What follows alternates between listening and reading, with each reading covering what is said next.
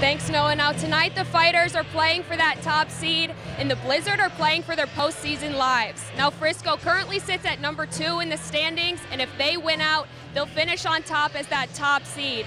Now with only 8 teams making it to the playoffs and Green Bay ranked at number 9, they really need to get this win tonight if they want a shot at the postseason. Now time to vote for the play of the first half. These IFL Game of the Week broadcasts on stadiums are all about you, the fans. We need your help in choosing the play of the first half.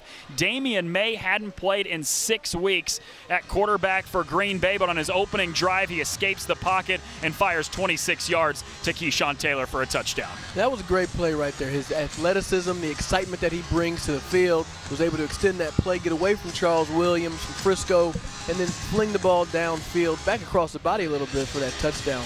Biggest play to this point for Green Bay. That's 26 yards between May and Taylor for a touchdown to get the scoring underway. But then after that, the Frisco defense comes alive. Cam Hilton, his second interception in as many weeks. This is the play for me simply because he did a great job, one, recognizing the play from before, and then two, making just a great catch, great break on the ball.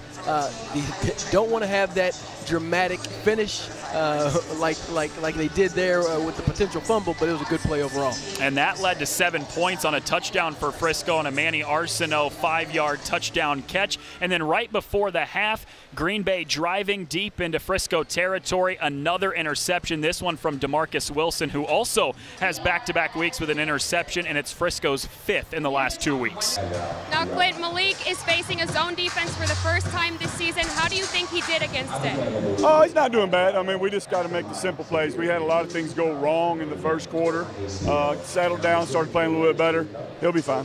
How do you think your team did in the first half overall? Not bad. I mean, offensively, we struggled, on the first drive. Defensively, we played great. We had one busted coverage there for their touchdown, so I'm pleased. Any changes to make on offense in the second half? Just play catch, play catch and execute in the red zone. Absolutely, thank you. Get over the linebackers. I mean, look, hey, throw it to the goalpost, coach. Throw it to the goalpost. Good play right there going up for that ball.